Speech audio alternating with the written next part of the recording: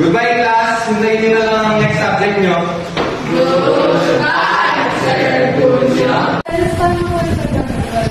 Hindi na ko yung wala na sa gilid. Ganito kasi yan.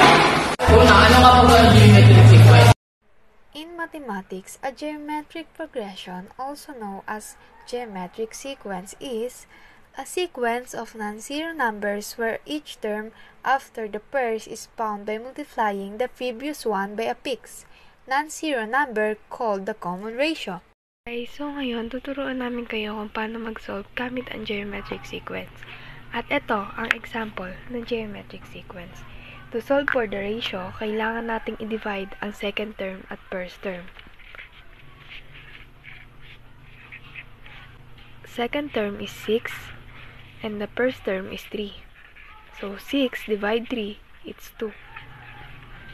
Kaya 2 ang common ratio ng geometric sequence na ito.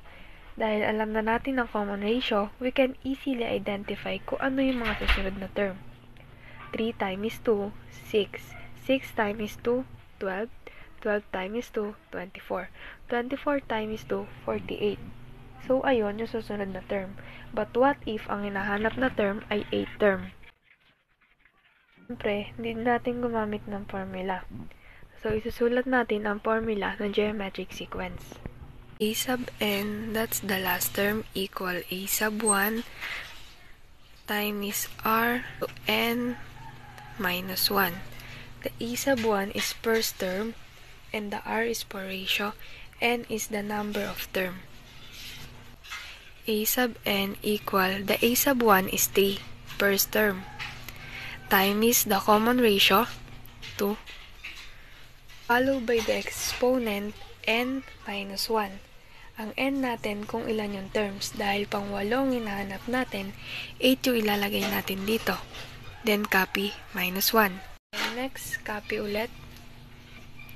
Sundan lang natin 3 times, uunahin natin isolve ang exponent. 8 minus 1, 7. 2 raised to 7. Dahil 8 minus 1 is 7. Next, copy ulit. 2 raised to 7. Just multiply by 2. So, magiging ganito. So, 2 times 2, 4. 4 times 2, 8. 8 times 2, 16. 16 times 2, 32. 32 times 2, 64. 64 times 2, 128. So, meron tayong 128. Then, next, copy. 3 times 128. Pwede natin siyang isolve dito. 3 times 8, 24. 3 times 2, 6 plus 2, 8. 3 times 1, 3. So, meron tayong 384. Nahanap natin na 8 term is 384. Try mo isolve.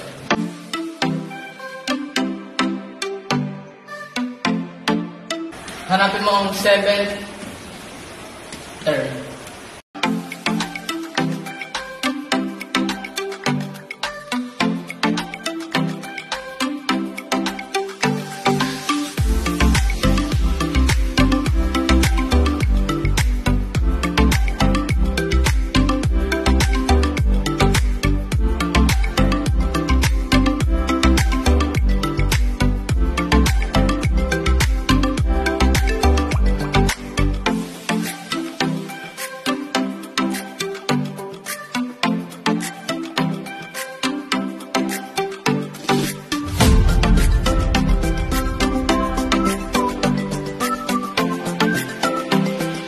Ikaw, Trisha, test mo isolve ito.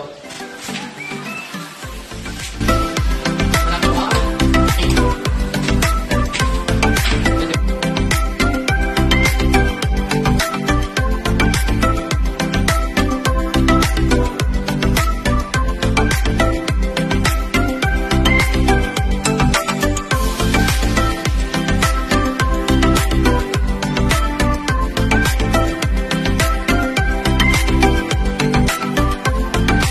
Pwede ba madali yan naman